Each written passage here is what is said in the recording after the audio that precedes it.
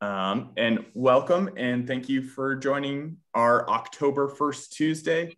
My name is Daniel Senner, and I'm the Community Conservation Coordinator for the Met Howe Conservancy. I would like to start this evening off with an acknowledgement and an introduction. First, I'd like to acknowledge that the Met Howe Conservancy, as a land trust and environmental organization, seeks to protect and steward the land that for time immemorial was cared for by members of the Met Howe tribe. This is their homeland. We recognize we must do more to build better relationships and acknowledge our past with our Met Howe tribe descendants who still live and care for the land in this valley. Now, it was mid-August of this year, on a lucky weekend day when the smoke was blowing in the right direction, that I was sitting on the shore of Whitefish Island looking up the Met Howe River. I noticed off in the distance something with a long, flexible neck, a small head, a big bill that bent downward, and a brilliant reddish pink coloration. As this strange creature effortlessly made its way closer to me, I thought for a second I might be hallucinating because I was pretty sure that I was seeing a flamingo in the middle of the Met Howe River. A couple seconds later, as my brain picked up more pieces of the picture, did I realize what I was seeing. It turned out to be an inner tube in the shape of a flamingo carrying a man in his mid-40s who was blasting a Morgan Wallen song and who had a whole separate tube just for his cold beverages. We exchanged friendly nods as the carefree flamingo carried on downriver. While sightings like this may be the closest the Met Howe ever gets to seeing a flamingo in the wild, it doesn't mean that this group of species that we should never think about. In fact, soon, many of us will make important financial decisions that will have a direct impact on these highly specialized and adapted birds and the saline lakes ecosystems that they require. To tell us about these very real flamingos and their changing world is University of South Carolina Assistant Professor of Biological Sciences and my older brother, Dr. Nate Senner. Welcome, Nate. Thank you very much. That is, I'm actually almost speechless. That's quite an introduction. I've never been, linked in with an inner tube before. I'm not gonna lie, I worked pretty hard on that intro. So I appreciate it, little brother. Yeah. Well, thank you all very much for joining in tonight. As Daniel mentioned, I'm at the University of South Carolina in the Department of Biological Sciences, but my research program spans that are basically found all across the globe. And tonight I'm going to be talking to you about flamingos and more generally though, saline lakes and what I think saline lakes may tell us about the limits of sustainability.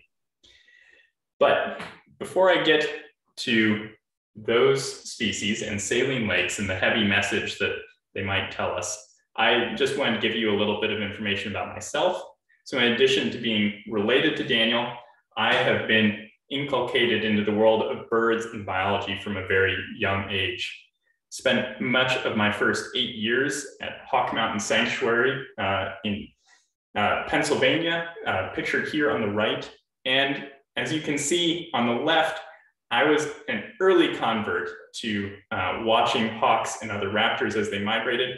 Although if you stare particularly closely at that photo, you'll notice that I was staring through those binoculars backwards. So I definitely had some things to learn before I could actually move on to becoming a biologist. But eventually that is what I tried to do. And that really took off when my family moved to Alaska, where I spent my teenage years and was given a shove off to spend those teenage years working with biologists all across the state. And those experiences really gave me a sense of wild places, but also helped me to transition from being someone interested merely in birds to being someone who is interested in asking questions and learning things about birds and their place in the world. And so from those experiences, I then moved on to my own scientific career, which was really launched by a Thomas J. Watson Fellowship that I won after graduating from Carleton College, where I knew Sarah and Eric Brooks, whom you all know as well. And what that fellowship allowed me to do was to follow this bird, the Hudsonian godwit, on their migratory journey from Arctic Alaska and Canada to the very southern tip of South America. And I set out with the sort of heady question of trying to figure out why it was that nobody really saw godwits between those places, between Alaska, Canada, and then the southern tip of South America. And I thought as a 22-year-old that by hitchhiking and taking overnight buses across vast distances, I might be able to run into godwits in places where no one else had before. And so I wound my way, and if you can see all of the little red arrows there along the coastline and in the middle of the continent, I stopped in a whole lot of places and did learn a lot of things about godwits, although, to be honest, I didn't actually explain the mystery of their migratory route quite in the way I had hoped during that time period. But I gained an immense appreciation for the continent of South America. And so I then came back to the United States after that year away and tried to dabble in my other sort of obsession, which is running, and moved to Eugene, Oregon, Tracktown, USA, where I hoped to become a professional marathoner.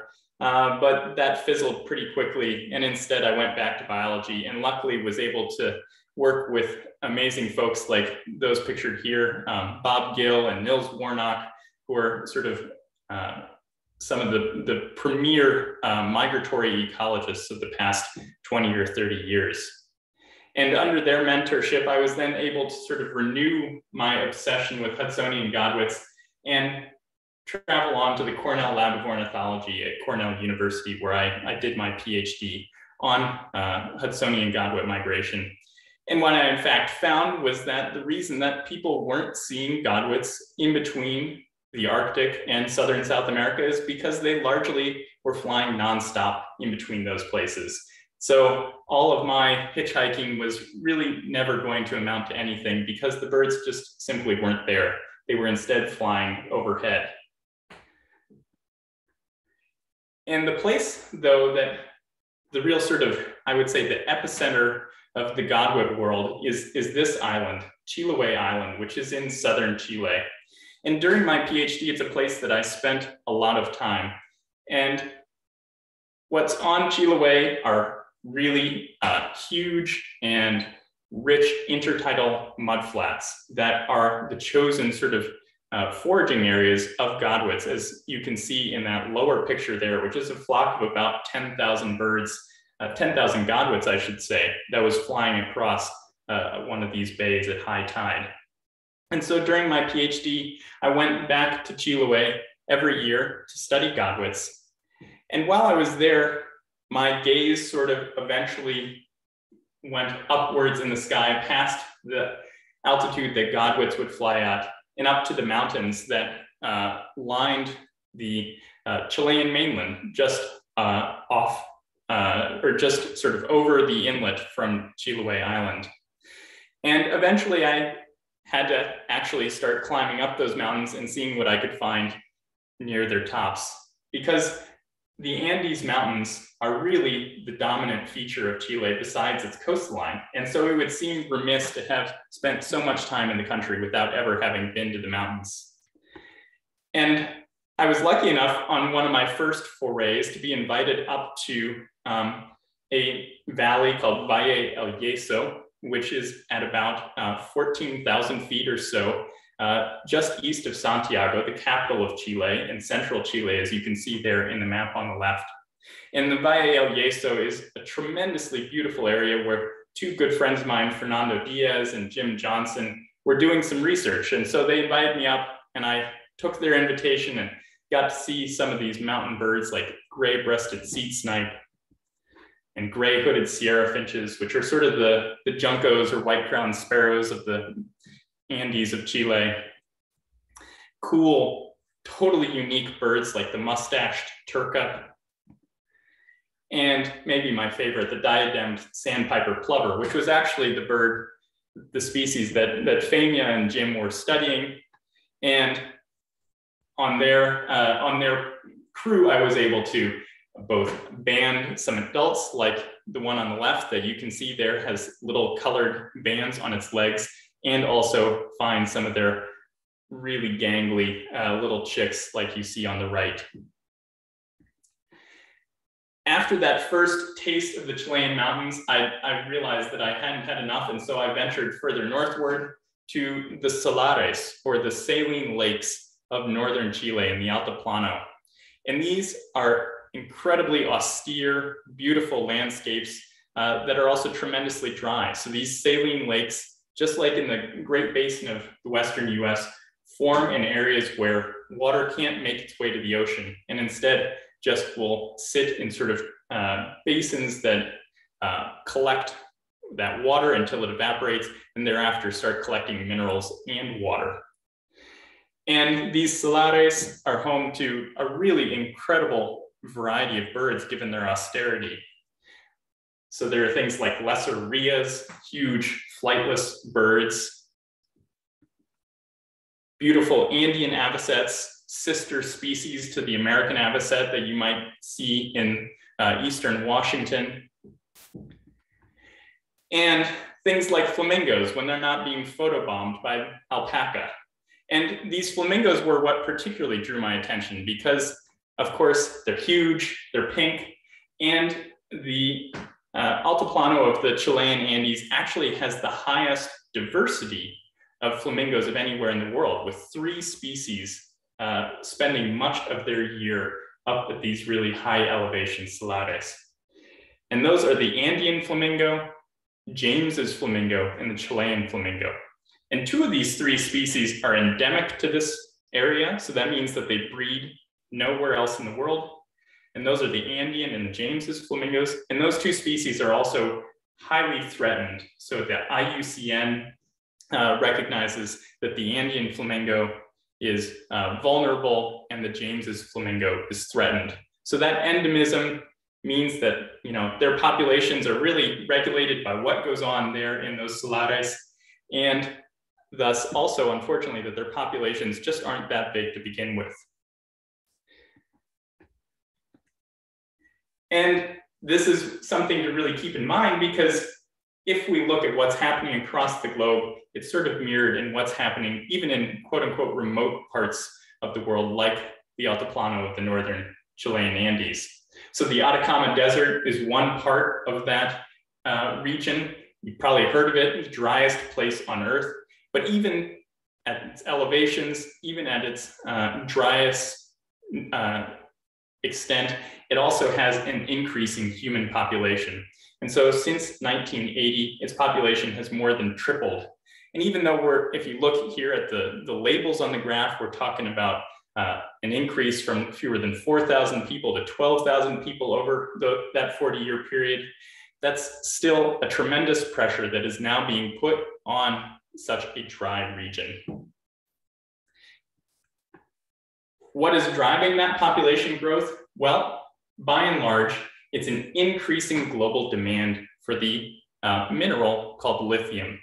Why lithium? Well, you've probably heard of lithium-ion batteries, especially if you are a fan of Tesla automobiles. So this is 2021 Tesla Model X lithium-ion battery. And as things like Teslas, or in fact your cell phone, or many other electronic sort of devices have become more prevalent in our lives, the demand for lithium has increased incredibly. So if you look here at this graph, you are seeing thousands of tons of lithium that have been mined.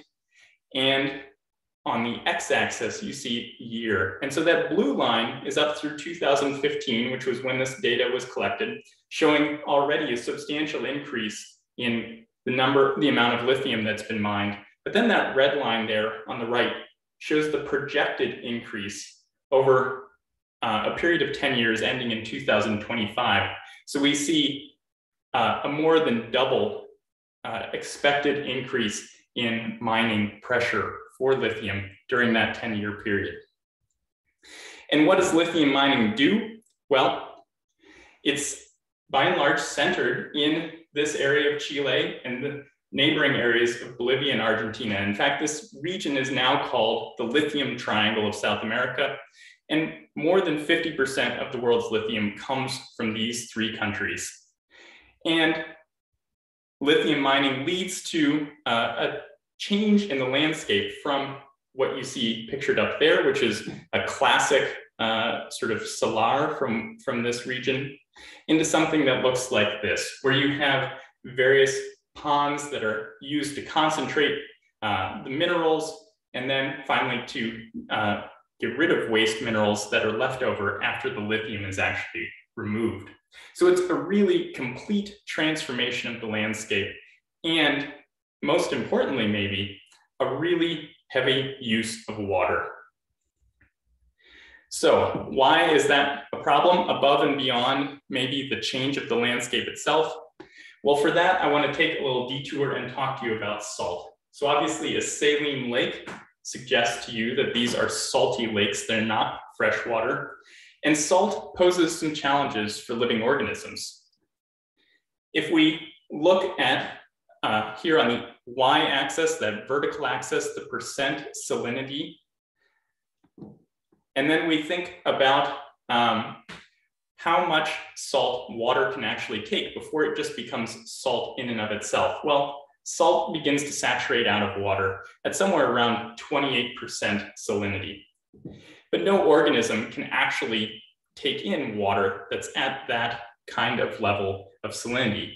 And instead, most organisms have a tolerance threshold that sits between about 2.5% salinity on the low end and 15% salinity on the high end. I should say most organisms, these are organisms that actually adapted to things like saline lakes. Okay, so they have those tolerance thresholds, but then really optimal, the sort of range of salinities that they want to exist at are far narrower and exist between about 7.5% salinity and 2.5% salinity. And even at that, salt is an energetically costly thing for most organisms to have to deal with, even those that are actually adapted to these saline environments. So seabirds, for instance, that nest out on oceanic islands like albatrosses and petrels are known as tube noses because they have salt glands that are then connected by a salt gland duct through their nostrils so that they can expel extra salt out of their noses. But those are just seabirds, and most other birds don't have those.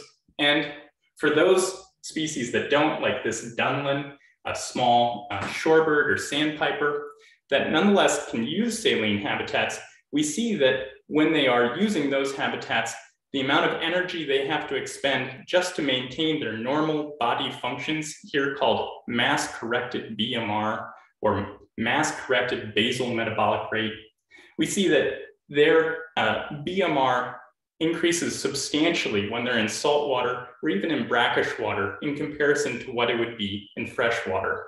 So processing salt is just an energetically costly activity for any organism that you're going to find.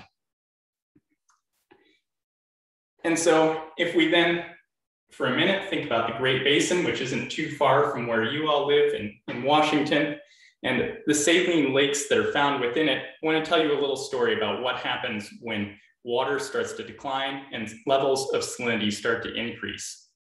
So saline lakes dot the Great Basin, and one in particular, Lake Abert in Eastern Oregon, is a place where citizen scientists have been monitoring shorebird and other water birds for over a few decades now. And during the time that they've been monitoring water bird populations at Lake Abert, water levels in the lake have strongly declined because of changes in snowpack over warming winters and also use for agricultural and other anthropogenic water sources. And what we found, though, is that as water changes, so does salinity. And as salinity changes, so do the insects and the birds that live in places like Lake Abert. So this picture on the left is a California gull eating this incredible emergence of brine flies that can be found at Lake Abert at certain times of the year and at certain salinities. So I want to walk you through the graphs on the right. What we have on the vertical axis of both of those graphs are estimates of the abundance, or relative abundance, I should say, of both of those species. In the bottom, the gull abundance, and at the top, the brine fly abundance. And on the horizontal axis, the x-axis, we have lake area, which can be thought of as a proxy for salinity. And so for both species, we see that at really low lake areas or really high salinities, their ability to use the lake is basically negligible. There are none around. And as salinity drops and lake area increases, we see that both of them, their populations increase as well, up until a point actually, after which the lake becomes too freshwater heavy, and neither of them seem to care for the place. So these saline lakes actually have this really narrow window where they can provide appropriate habitat for these saline lake adapted species. And so over time, what we've seen at Lake Ebert is that as lake levels have dropped, they have led to 68% decline in 6 waterbird species that the citizen scientists have been monitoring there at Lake Ebert. So Wilson's phalaropes, western sandpipers, northern shovelers, American avocets, eared grebes, and California gulls. All of them have really low population sizes, or I should say really low ability to use the lake when it's too small and too saline heavy. Okay, so that's about salt. Just remember, saline lakes, narrow window in which they can be used by saline lake adapted organisms. And as water begins to go away, salinity tends to increase. So you can probably see where this is going when I talk about mining for lithium and using a lot of that water in the middle of the world's driest desert. So let's focus in on that. The Atacama Desert is this area down here towards the bottom in the middle of the map. And it's characterized by one of the largest salares in the world, the Salar de Atacama. Right there, sorry, I should have remembered that arrow. As I said, this is the driest place on Earth. So rainfall can fluctuate rather dramatically over time, but I want you to look at the scale of that vertical axis there. That's annual precipitation in millimeters. So we're talking really tiny, tiny increments of rain. Nothing like those of you who are living in or from Seattle would experience over the course of even most months. So on average, I think that precipitation is about 22 to 25 millimeters per year in the Atacama Desert. And as lithium production has increased, so too has water usage. So here on the vertical axis, on this graph is total mining pond area, which is a proxy for how much lithium is actually being mined in the Atacama. And we have to use this proxy because mining companies are not really in the mood to give us all of their data about exactly how much lithium they're taking out of the ground. So this is the best that we can do, is to monitor remotely the amount of mining pond area. And we can see though that over the past 35, 40 years, there's been an almost exponential increase in the mining pond area within the Atacama. And there's then a really strong relationship between the amount of water that they're pumping out of the ground and the total mining pond area. So that red line shows the sort of average relationship between mining pond area and how much water is actually being used in the mining process. So over time, there's been both an increase in mining pond area and an increase in water usage.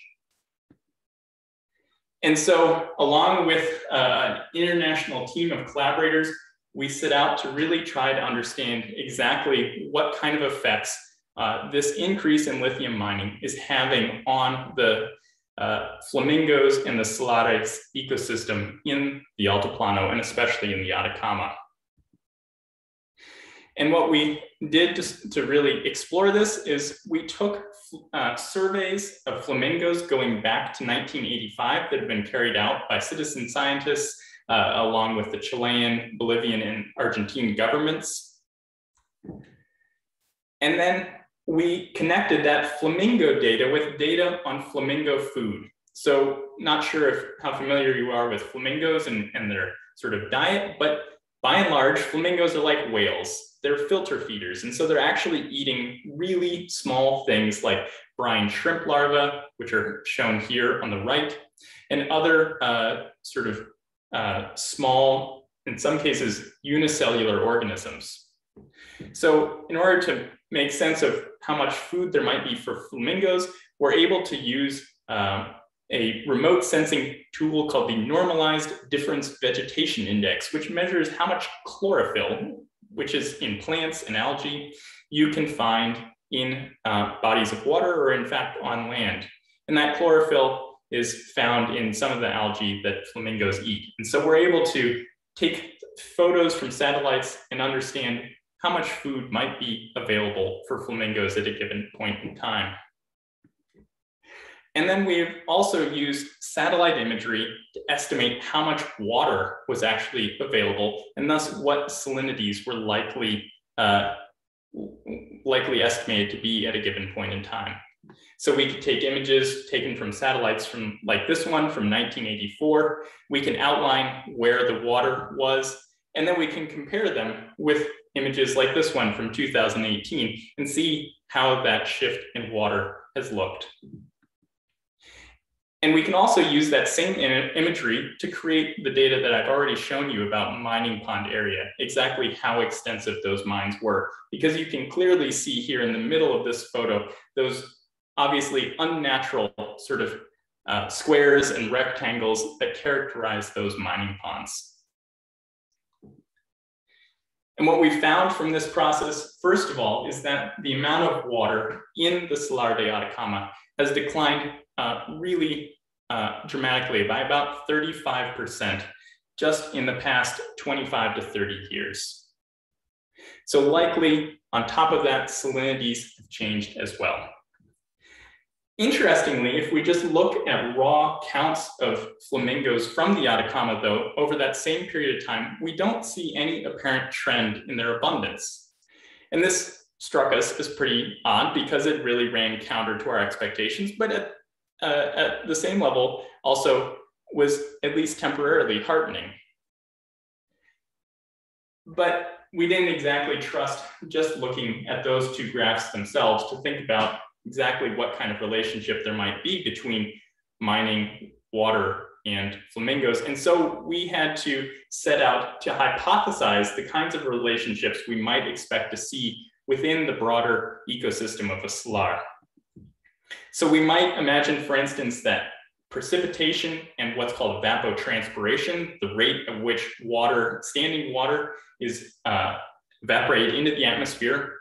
We might imagine that those two processes will influence, for instance, how much water there is in a salar at a moment in time. We might also imagine, though, that precipitation would have an influence on flamingo food because we know that when there's more water, there's less salinity, and that might be good for flamingo food.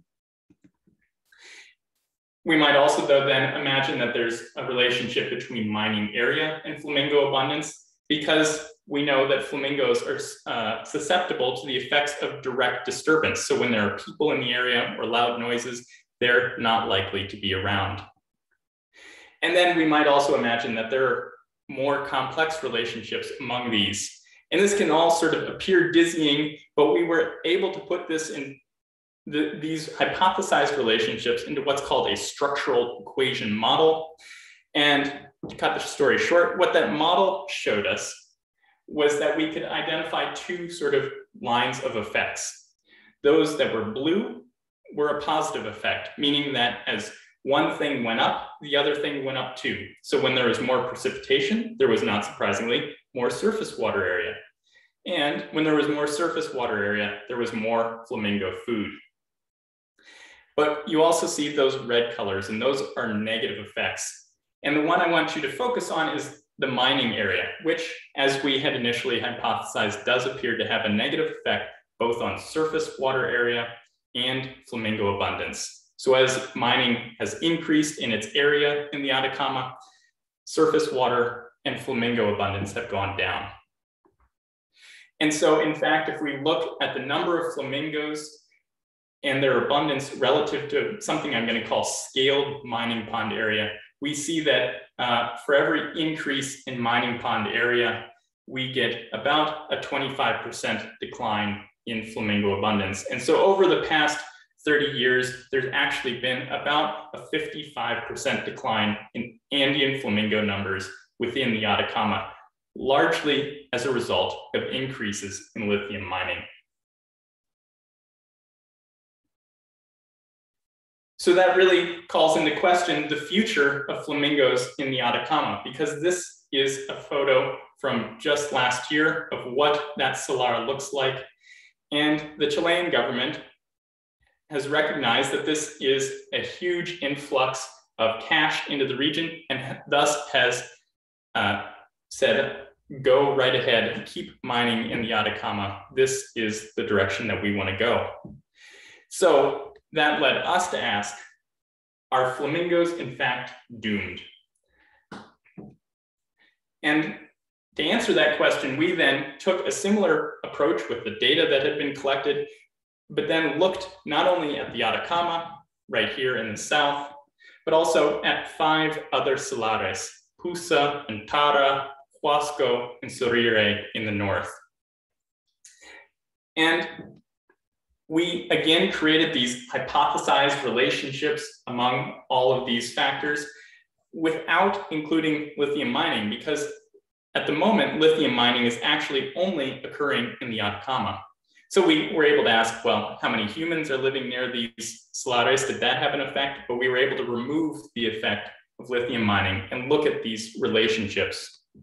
And we found that they were largely similar to those we had seen in the Atacama, minus the effect of lithium mining, with surface water area increasing flamingo food, and flamingo food increasing flamingo abundance. So food and water are the key factors for flamingos, no matter where you look across northern Chile. And just to show you that one other way, as food becomes more abundant, so do flamingos. So the number of flamingos that we counted is on the left, on the vertical axis, and our measure of flamingo food is on that horizontal axis. So for all 3 flamingo species, we found a really strong relationship between food and their abundance. Nonetheless, though, because food and water are the drivers of flamingo abundance, as those 2 things fluctuate, so do flamingos. And so we found that across this whole region, flamingo numbers change really dramatically from year to year. So one year they could be almost 0, like in 2005, whereas just a few years later, in 2012, they could be at their peak of almost 70,000 individuals. And so that's in some ways reassuring, because what it tells us is that flamingos can and do move among all of these salares, meaning that as bad as things get in the Atacama, they might be able to move to other salares to avoid that area when water is particularly low and disturbance particularly bad. So just to summarize then, across this region of northern Chile, we're seeing that flamingo populations fluctuate dramatically, but are generally stable, and that water and food availability appear to be the main factors that influence where in the region they are and how many of them there are at any one time. And interestingly, that all 3 of the species seem to respond to these environmental changes similarly. But again, in the Atacama, lithium mining is negatively affecting flamingo abundance. So even though at the regional scale, we're seeing that flamingo populations are stable, at the local scale in the Atacama, flamingos are declining. So looking forward then, what does this mean? Well, it means, first of all, that lithium production is projected to triple in the Atacama in the next decade. As I said, the Chilean government has said full speed ahead with lithium mining there. We know from our work, though, in the Great Basin that we might see a tipping point where even with those sort of general fluctuations in water and population size that we saw moving between the different salares, that at some point in the Atacama, there's likely to be a tipping point when flamingos are no longer able to use that area because there's too little water, too high salinity. And thus, the combination of future climatic changes and mining may prove difficult for flamingos in the region. And then the take-home message that I really want to leave you with is that at large scales of production, few technologies are really sustainable.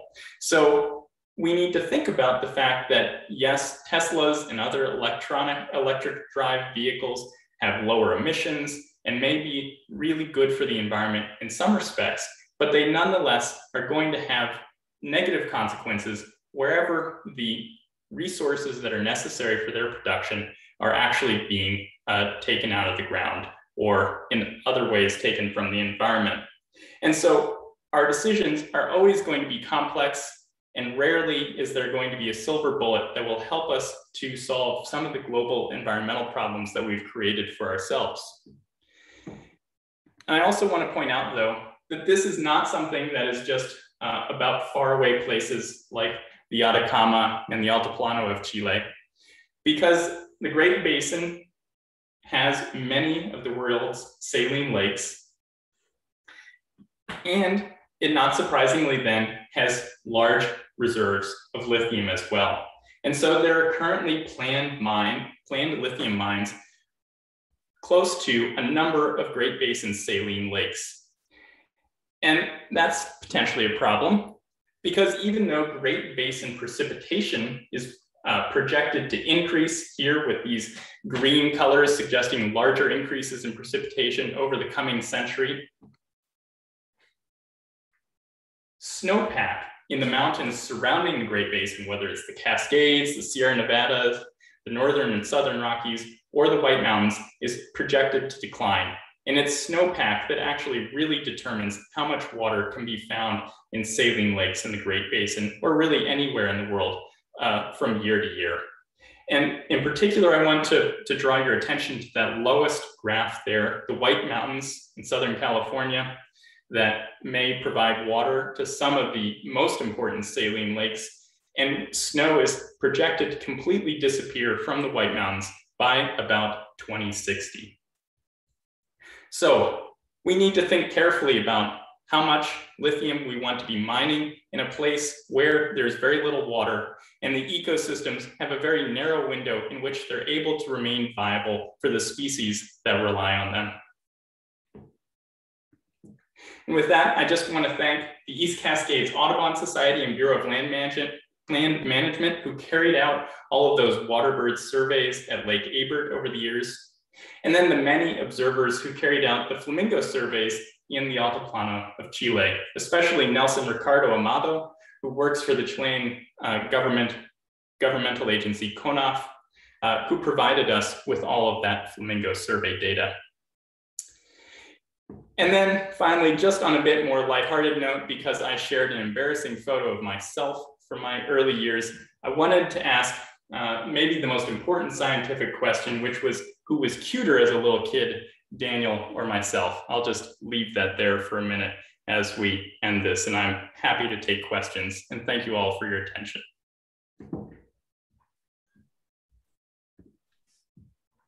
Thank you, Nate, and thank you for that amazing photograph. I don't think I've seen that one before, so that's new to me. That is my little trove, you know. You mean your shrine? There we go. We did have a question from the chat here from Mr. Wakeler. Are the other salares also potential mining sites? Yes. The Chilean government has recognized that one of them, Huasco, is is a site that they will protect. They've identified as one of the 40 most important wetlands in the entire country of Chile. So that one is set aside and will not be mined. The others, though, are potentially up for grabs. And I'm not entirely clear on the dynamics of what has kept them from being mined just yet, but it's certainly in discussion. And importantly, though, if I can actually take you all back, sorry. If you can see this big salar in central Bolivia, Uyuyi, they just started mining there. And that's presumably one of the places that flamingos go when their numbers drop really low in the Altiplano of Chile in those years when there's not much water. So the fact that that has now sort of potentially been taken off the table because of lithium mining is likely a real blow to sort of the structure of this system as we've been seeing it in the past few decades. Another question in the chat here, is most of the water used in mining surface or groundwater? Does bringing more groundwater to the surface change the salinity? Yeah, so it is largely groundwater, and groundwater tends to be what also populates the saline lakes or the salares. So yeah, they are both sort of directly stealing from the salares in the short term, where that water is not rising to the surface and becoming part of the salar itself, but also groundwater takes much, much longer to recharge than surface water does. So precipitation and snowfall moves into that groundwater sort of reservoir quite slowly. And so the fact that so much of it is being pumped out is also stealing, I would say, from the future of the salares. And do you know of impacts on other species besides flamingos? Yeah, so there has been noticeable changes in the vegetation structure surrounding the salares in the Atacama. And in fact, it's had impacts on the agriculture of the area, because one of the really sort of complex and unfortunate sort of economic dynamics is that many of the people who are benefiting from the lithium mining are not the people who traditionally lived in the Salar de Atacama. And so those folks were by and large subsisting on agriculture and other sort of local scale economic practices. And agriculture has been negatively affected by that sort of groundwater reduction. And so there's becoming this real disparity between people who are making money off of the mining and really everyone else. And Nate, how long are these sites viable for lithium mining? That I really don't know the answer to. My understanding from the literature about the Chilean government's outlook on how fast they want to move forward with sort of production is that they're not especially concerned that these reserves are going to run out anytime soon, but I have not seen any estimates of how long they're going to be viable. Do you know what the projections are for precipitation in the Andean salares over the next century? Yeah, so precipitation itself, sort of like in the Great Basin, is not projected to decline, but like in the Great Basin, snowpack is projected to decline. And so what's going to happen is more and more precipitation is going to fall as rain as opposed to snow. And just like with groundwater being taken out, when snow is taken out of the equation, the water just moves through the system that much more rapidly. And so evapotranspiration, that process of water rising up into the air column, is expected to really increase. So there's not a great outlook for the salares on that front either. And what elevation are we looking at? Yeah, so there's sort of an elevation gradient from north to south here. So Sorire in the north is at 4,600 meters, which is somewhere around 14,800 feet or so. And I think the Atacama, we're talking about 12,500 feet. So quite high elevation. Um, do the Wilson phalaropes that can be found in eastern Washington migrate to the Salares in South America? They do, yes. This is where many of them go. And in fact, yeah, there are quite high counts from these areas, but if you look just to the right under the name Argentina, you see another couple of salares there, and they have absolutely huge concentrations of Wilson's phalaropes. And another question here. Increasing use of lithium does seem to be our fate. A major mine seems to be near approval in the arid area in northern Nevada, South Esteems Mountain, Oregon. Are you familiar with this? And if so, do you have any comments on it? Well, I do agree with the sentiment that this is likely our fate, but it doesn't mean I like it any more than I like the thought of the destruction of any other area. And so nothing that we've seen suggests to me that we can produce lithium at a scale that is sustainable for local scale environments.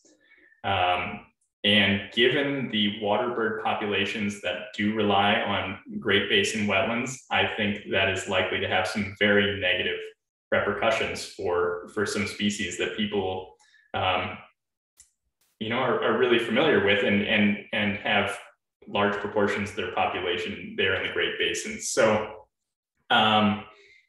yeah, it is a knotty question. And besides all of us deciding to walk to work and walk everywhere else we go for the remainder of our days, I'm not sure how to solve it.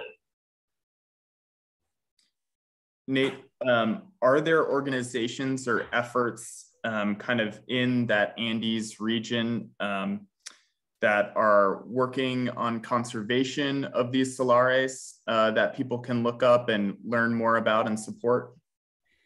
Absolutely. One that I would start out with that's been really instrumental in doing a lot of the bird surveys is called the ROC, the Red de Observadores de Aves Chile. And I think if you start out looking up them, they will have a list of their partners that might be more on the socioeconomic side as well. Cool. And there's a comment here in the chat box, not a question. And Sego says, one thing that we can do here in Washington State is to pass legislation requiring lithium batteries to be fully recycled and paid for by producers of those batteries, so-called producer responsibility. Such legislation was introduced 2 years ago in Washington and will likely be back in 2022 and needs support. So that's definitely something that everybody should pay attention to. And thank you for bringing that to my attention, and I'll try and do what I can to elevate that legislation. Absolutely, that's really great to hear. And you know, that reminds me that I actually have a friend who has been working in California along in the sort of electric vehicle community.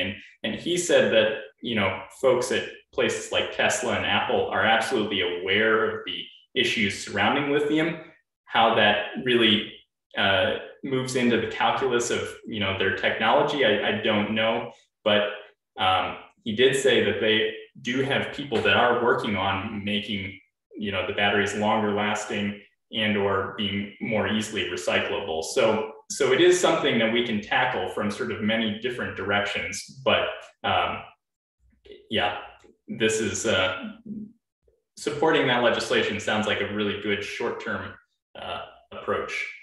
Yeah, definitely sounds like we should all just be more aware of this issue and look for opportunities in the future. Yeah. Nate, final question here. You mentioned Godwits earlier in the presentation. What Godwit work are you working on right now? What Godwit work? So water is becoming a theme in my research program. And so the really exciting stuff that we're doing is looking at how godwits also use water during their epic migrations. And we found that they are stopping in really small ephemeral wetlands. So sort of like saline lakes, water that pops up in places where you wouldn't expect it to, and is thus sort of hard to conserve. And so we're really looking into how godwits find that kind of water, how they make use of it, and how we might be able to work hand in hand with farmers and other landowners to conserve those ephemeral wetlands. Awesome. Sounds like some of the work that Land Trust could help with. Absolutely, I'd like to think so. So if you want to start in the Dakotas, let me know. Okay. Awesome, Nate. Thanks for being so generous with your time and answering people's questions. I know it's a lot later where you are than where we are. If folks have any future questions, you can always send them to my email, daniel@medhowconservancy.org, and I will pass them on to Nate, and we will do our best to get them answered. I also just want to mention that we are in the middle of our Rural Changes in the Methow Valley course. We have 2 more sessions to go, and they're going to be really good sessions. Next Monday, we will hear from Scott Fitkin, Kristen Kirkby, Susan Pritchard, and Travis Thornton about the current state of our fish, wildlife, wildfire, and water. So if you would like to be a part of that course, you can still join. Just email me again at daniel@medhowconservancy.org. Good night, everybody. Thank you all very much.